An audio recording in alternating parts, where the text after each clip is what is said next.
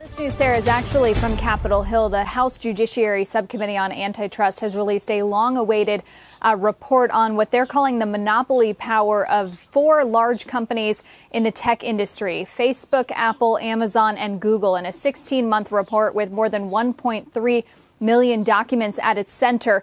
The subcommittee concludes that basically all of these companies enjoy this monopoly power because of practices of their own making. And they issue some recommendations, notably structural separation of these businesses and prohibiting them from being in adjacent lines of business. This has been equated to a sort of Glass-Steagall for big tech, though we should note it's something that Republicans on this subcommittee do not support. There are also recommendations to prohibit big mergers in this space and to prohibit these companies from putting their own products preferentially in front of those of other third parties, and also have recommendations about how they are able to use customers' data. This is a long-awaited report. Many of these recommendations have been discussed at the many hearings that have led up to this, but certainly quite staggering to see them in writing and to see the subcommittee say these are things they will pursue at the end of this legislative session or the next. Hello, bonjour, comment ça va? Welcome to you if you're here to the channel for your very first time. It's really nice to meet you, and welcome back to all our regular subscribers.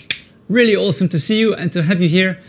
Thank you very much for your continuous support. But guys, seriously, I'm having such a hard time with this VR headset because, you know, the one thing that is a fact and undeniable is that Facebook, when they first released the Oculus Quest, they had promised everybody that basically Oculus and Facebook would not be merged, they would not be together.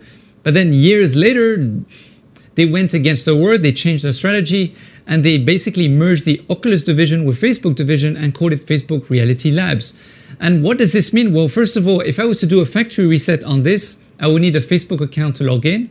And if I wanted to purchase the second iteration of the Facebook VR headset, the Q2, or the Quest 2, well, basically I would need a Facebook headset to log in as well. And what it basically means is that they took the database from the Oculus and the database from the Facebook and merged it into one.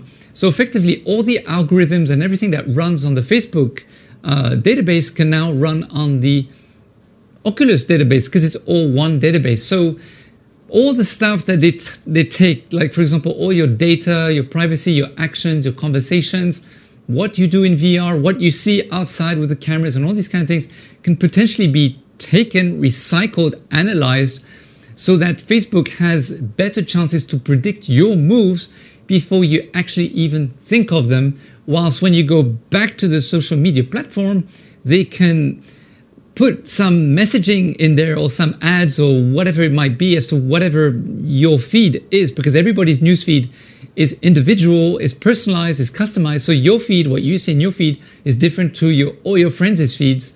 So basically, they can influence your actions without you even being aware of it. So that's really the issue.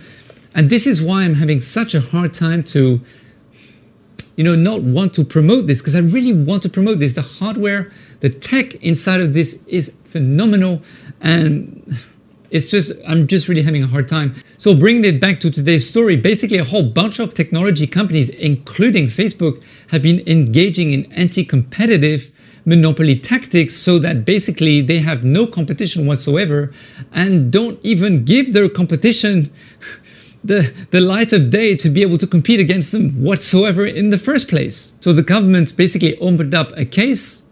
It lasted for 16 months. It was an investigation by the House top antitrust panel, and they found that four tech giants relied on dubious, harmful means to solidify the dominance in web search, smartphones, social networking, and shopping. Now, the House's findings threaten to carry considerable legal weight, lending fresh evidence to state and federal officials as they actively investigate Facebook for potential violations of antitrust rules. So what this means is basically if the courts decide to prosecute Facebook and Facebook lose the case, they could owe them in fines up to 5 to 10% of their annual revenue, which is really massive. And also some of the top level executives, including Mark Zuckerberg, could actually be indicted and face jail time. Now, the other reason why you may want to wait before you purchase the other Facebook VR product, which is the Oculus Quest 2, is because basically what this means is that Facebook may be forced to divide its companies again so that they run as separate entities, including WhatsApp and Instagram. And this potentially could also mean Oculus. So even though you had Oculus and Facebook, then it became Facebook Reality Labs, it could then suddenly become Facebook and Oculus once again, which could actually affect things in the future. And also the fact that, well, if Facebook are forced by any means to close things, or there's anything that happens, it will definitely, of course, affect Oculus users. Now, don't forget that the European courts at the moment are also going through the motions in putting pressure on Facebook to provide certain things as to how they go about sending their data from Europe to the US. Otherwise, Facebook will be forced to leave the European community.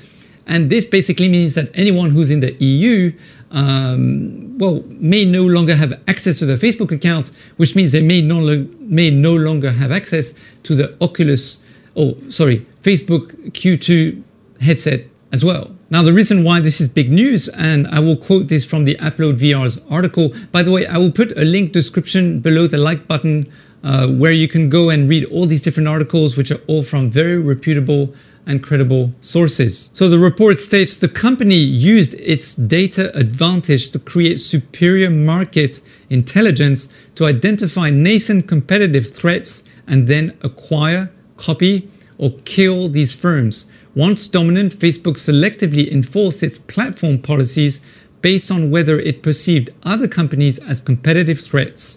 In doing so, it advantaged its own services while weakening other firms. So what this basically means is that allegedly, if you were to, for example, put on the Facebook VR Quest 2 headset on, well, they could take the data or take whatever you're saying when you're having conversations with people, or when you're using a specific, Facebook app of some kind. And also potentially if your VR headset was powered on and it could hear the outside world, then it could take that data, translate it through whatever algorithms that they've come up with, and try to determine whether this data goes against or competes with their own products. And this is the same thing when you're leaving messages on the social media platform itself, in groups, or you're talking in Messenger, or all these kind of things. So it's using all this data for its own advantage to kill everything else around it. So it's nobody's fault. But buying one of these, or by using one of these, we're basically, with no fault of our own, we're affecting how the landscape, the competitive landscape, is actually being played out. Now, guys, I will be updating you as soon as I get more news, so do hit the subscribe and notification bell as well, so you be the first to know what's going on. And by the way, we've got some new headsets in the house as well, so I'll be doing reviews, so you definitely want to subscribe to the channel. Thank you so much for going out to interact and comment and watch 2 other previous videos, which was the 6 reasons you definitely should wait before you get the Oculus Quest 2, which was based on what John Carmack said during Facebook Connect, and also the other video, which was called the VR Social Dilemma.